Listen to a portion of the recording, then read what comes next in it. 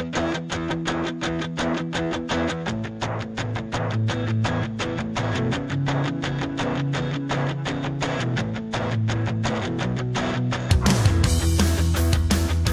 start in Dublin on Sunday the 20th of May, and the first stage is to Kilkenny.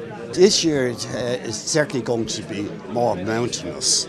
You know, we're in Donegal for 3 different stages, and we've taken the likes of Memor Gap and Glengesh Pass, probably 2 of the most severe mountains in the country. For us, it's one of the biggest races in Ireland every year, if not the biggest race.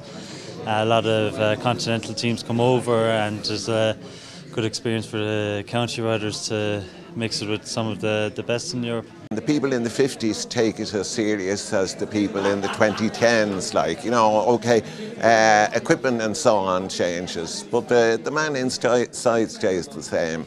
Everyone was a standalone, and you know, you win one and that's great. It sounds very blasé, doesn't it? It sounds terrible, but you win one and that's it. And then the next time you go out and you win one, like the first one is forgotten, because it's only that race that counts. It's only that year that counts, that's happening now. The past is gone, the future hasn't come. The first time riding it, I was lucky enough to have a win in the Ross and be the youngest rider to ever win a stage. And last year I couldn't get first, but I got a second place. And it's obviously a very big one for us because we are a sponsor An Post, sponsored both the race and our team. So it's one we really want to do well in. Also, it's our home race, and we want to show what we can do in front of our home crowd. So very big race for us, and means a lot.